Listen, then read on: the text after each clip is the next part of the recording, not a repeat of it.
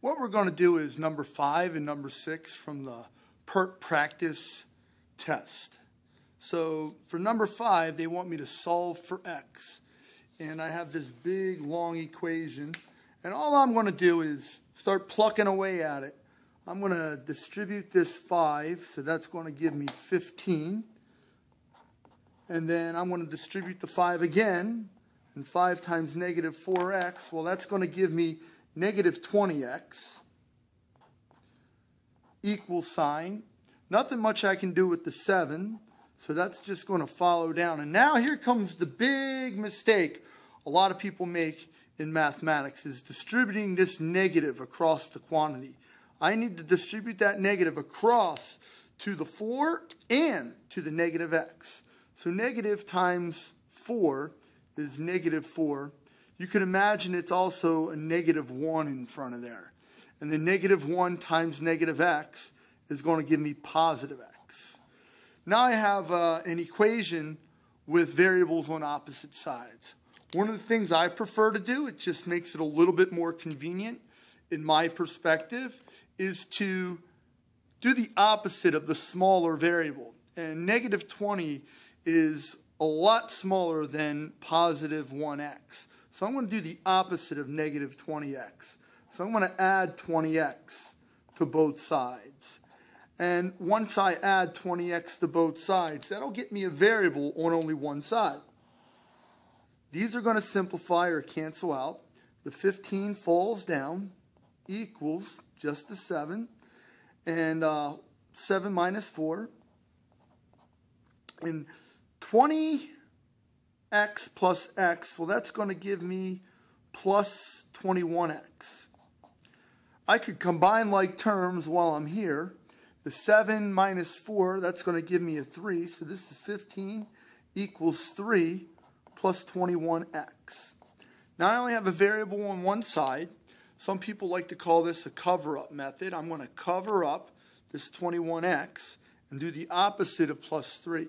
So the opposite of plus 3 is subtract 3 from both sides of the equation. And then that's going to give me 12 equals 21x. Opposite of multiplying by 21 is divide both sides by 21. And this gives me a fraction that I need to simplify. 12 over 21. 12 over 21. So x equals 12 over 21. Let me see. I believe a 3 goes into both of these. So 3 goes into 12 4 times. And 3 goes into 21 7 times. And that matches up with one of the choices from the Pert multiple choice practice test. And I believe that would be choice C.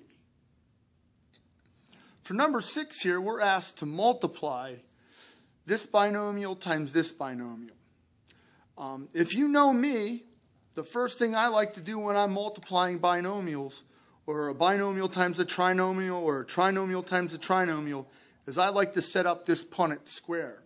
So what I'm going to do is take this z plus 3/5 and stack it up on top of the Punnett. And I'm going to take the z minus 3/5 and I'm going to put that on the vertical. So I have a z minus 3/5 over here. And I'm doing the same thing as FOIL. I'm just doing it in a little bit more of a graphically organized sort of way.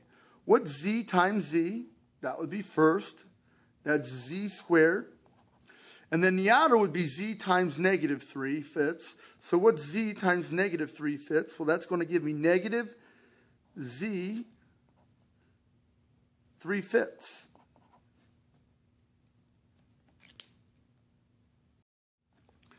For number 6 from the Pert practice test, it asks me to multiply this binomial times its conjugate, this binomial. And if you know me, you know when I multiply binomials or a binomial times a trinomial, I like to set up a Punnett square. So here's my Punnett. Some people call it the box method. And all I'm going to do is stack this z plus 3/5 on the top and the z minus 3/5 on the vertical. And then what I'm going to do is basically FOIL it. So z times z first, well that's z times z here, that gives me z squared. And then outer would be z times negative 3/5, so negative 3/5 times z, well that gives me a negative 3/5 z. And then the inner would be 3/5 times z, or z times 3/5 for my punnet, that's 3/5 z. Notice these are going to cancel out. And then my last, that would be 3/5 times negative 3/5, 3/5 times negative 3/5. So negative 3 times negative 3, that's negative 9. And then 5 times 5, well, that's going to give me 25. So once I combine like terms inside this punnet, these are going to cancel. That's going to give me a final answer of z squared minus 9/25. And let's see if that lines up with any of our choices from the multiple choice section. So I have z minus 3/4, no, 2z, and there it is, z squared minus 9/25.